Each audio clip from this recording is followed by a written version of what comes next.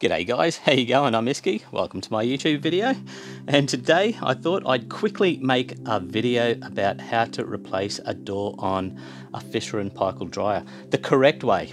Now, if you've been following my channel, I only started it this year. I've already made this video. I'm not really happy with the video because there's an easier way to do it than how I did it in the video.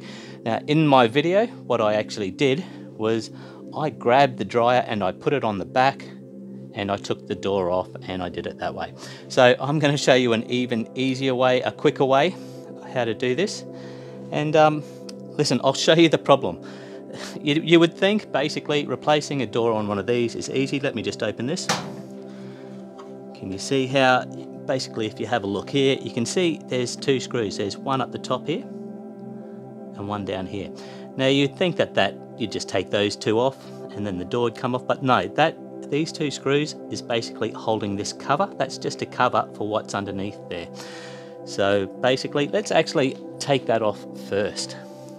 Quickly take those two screws out. Oops. I went the wrong way and I broke the cover. That's okay, because I'm throwing this dryer out. I'm throwing everything out, so I thought I'd quickly make this video before I threw it out. Alright, let's have a bit of a closer look now. Here we go.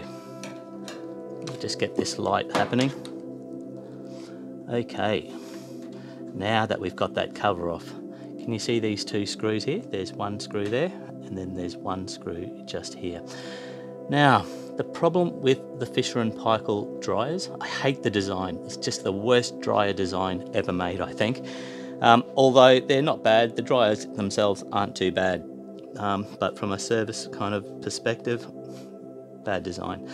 But basically, can you see here? Now, you would think, basically, these are like, they're not hinges, but they're little posts. If you take this out, there's a little post here. There's a hole in the door, and the door sits on that post, and that's how it kind of hinges back and forth. So naturally you would think that you just take that out and you take that out, pull the door off, stick another one on. But no, and this is where the bad design part, this is just one of the bad design parts of this dryer. I'll show you what happens. Basically, there's a plate. There is a big metal plate that sits behind this wall here, and that is what these screws are screwed into. But the thing is, that plate isn't held on by anything but these screws. So once you take those screws out, the plate drops down. Let me show you. See this dryer? Well, I've removed the bowl just so you can get a good look. So can you see that plate there? In fact, just here and just here are those screws that are holding it on. Nothing else is actually holding that plate up. It's just terrible. So most people don't know that. So once you actually undo those screws, that entire plate falls down. It falls down and it falls on this. This is the fan. It falls on the fan, and you cannot put it up without, you cannot put it back up without taking the top off your dryer, taking the bowl out of your dryer. By the way, this is what the dryer looks like with the back off. You basically have to undo everything. All of those wires, you have to pull the bowl out. It is a nightmare. And for most people, you may as well throw the dryer away. So it's a big job. But now that you guys know, now that I've actually told you, I will show you the correct way to do it. So basically, it's a very easy thing to change. You know, I've got a lid, I've got a door here. Not that I need another door, but you can see here I've got this door.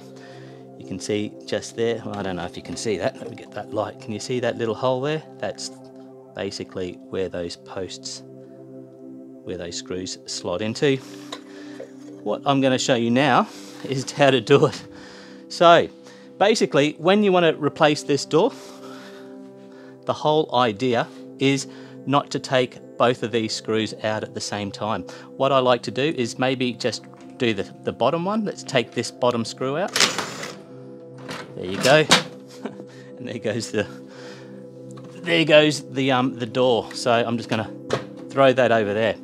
But the cool part is this one up the top is still in place, and that is actually still holding, it is still holding this metal plate in place.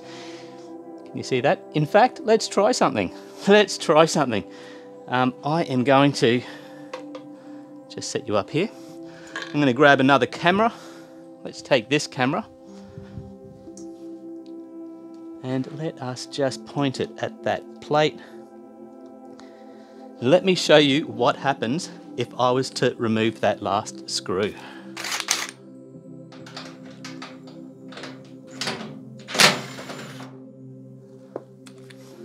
Did it fall down? Normally it falls down. Yeah, well, I don't think you saw it, but these wires were kind of holding it. Normally you hear it go clunk, but you can see that it's just sitting freely. It just, yeah, it's crazy, isn't it? So basically, let me put that screw back in there. So if that was to fall down, like I said, you have to take the bowl out, take the top off, because you literally, where did I put that thing? I think that was it here. Now, all right, I have to put that back there.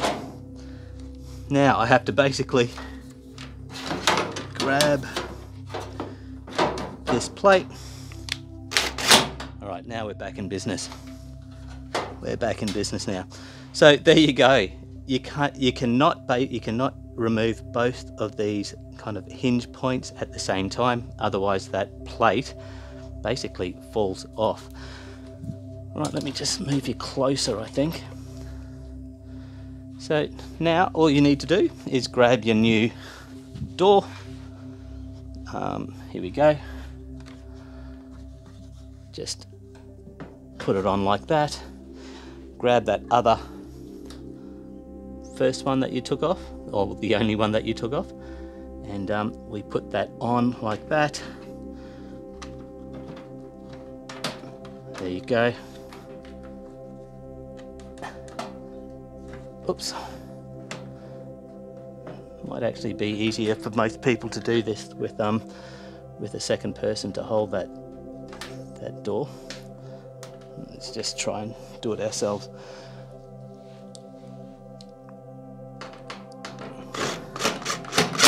There you go. That's it. It's simple. It is really easy thing to do unless you take that off as well as that one off at the same time, which most people do. It's a common thing. Most people will take both of those screws out because it's just natural, right? But no, you don't have to do that. Once that's there, and then you can get this other part that I've already stuffed. Remember, I broke it. And you can kind of screw that one back up there and down the bottom as well, and you've got your dryer back. But there you go. But yeah, I don't know, you know, people are probably asking, well, why do you need to replace a door on these dryers? Well, the reason is Fisher and Paykel doors on Fisher and Paykel dryers are some of the worst doors. Look at this. Look how flimsy they are. They're just pieces of crap. They're lightweight. They're made out of kind of very flexible, lightweight plastics. And what happens is, after the years have gone by and there's been all this heat generated from these dryers, well, this plastic warps and it moves, and yeah, it sucks. The biggest reason, though, I reckon, would be, can you see this little dicky bit here? This little rod, this plastic part there? Well, when you close your dryer, that is designed to go into this slot here. And inside there is your kill switch. So that is how the dryer knows. Once you close the door, I'm not going to do it right now, but basically once your dryer is turning over and working, blah blah blah, you know, you can actually open the door straight away. You don't have to actually pause the machine. You can actually just open the door, and that releases that switch, which stops the dryer from turning. And then you can throw in your extra undies or whatever, close the door, hit play, and you're off and running again. But yeah, these tabs here, these dicky bits, they break off all the time. So a lot of people like to buy themselves new doors or used doors on eBay and kind of get their dryer back into action.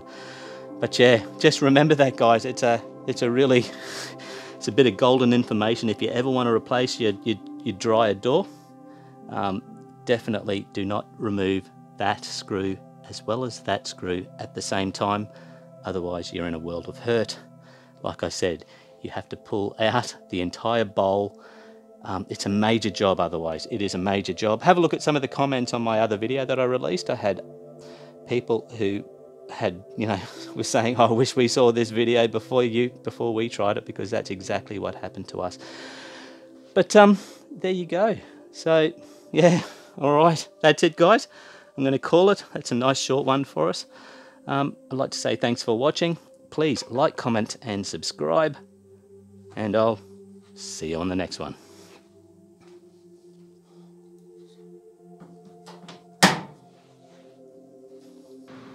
Hey, listen, just before I go, I might just touch on something that I was just talking about in a bit more detail, because it's worth a mention. I did go over this a bit more in my other video, and that is how I was just talking about this dicky bit here and how these snap off all the time. And that's probably the main reason people will actually get a new door. Well, you don't have to do that. This is a dodgy method. This is the dodgy method. If you grab yourself a bit of paper, it's a bit of a post-it note, you just fold it down. Now if you get that bit of paper, you can literally stick that in there, cut it back so that that's nice and flush, just so that the switch that's inside is being pushed by something, this bit of paper. I'll show you what the switch looks like down here. This is basically what the switch on the other side of here looks like. You can see there. And basically all that paper is doing, all this shaft here is doing, is pushing on this metal lever, and you can see it's pushing on that switch. So that's a dodgy method. That's a dodgy method if you didn't want to buy an entire door. Just remember that if the dryer was going and you were to open the door, normally the dryer would stop automatically because that switch is released.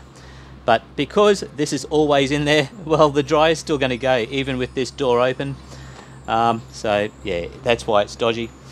But I mean, it'll get you through some trying times, that's for sure. Listen, the other thing I mentioned before, how these are flimsy and pieces of crap.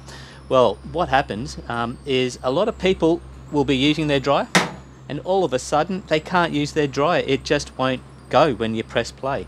And the reason being is, remember I said that these doors get really, they go all warpy because they're really lightweight, and the heat of the dryer over the years kind of bends them and flex them. Basically what's happening is it does bend them, and it pushes them, kind of bends this door back that way, and that's enough for this little lever, this little shaft here, to kind of break contact with that switch. So the easiest thing to do, you don't actually have to get a door, but the easiest thing to do is just get your hands like this, twist it, just twist it back. That's the easiest. I'm always doing that to fix dryers. And then you can close it, and it makes contact with that switch once more. But there you go, guys. That's it. I'll kill this video. We'll finish it now. Thanks for watching. Please like, comment, subscribe, and I'll see you on the next one.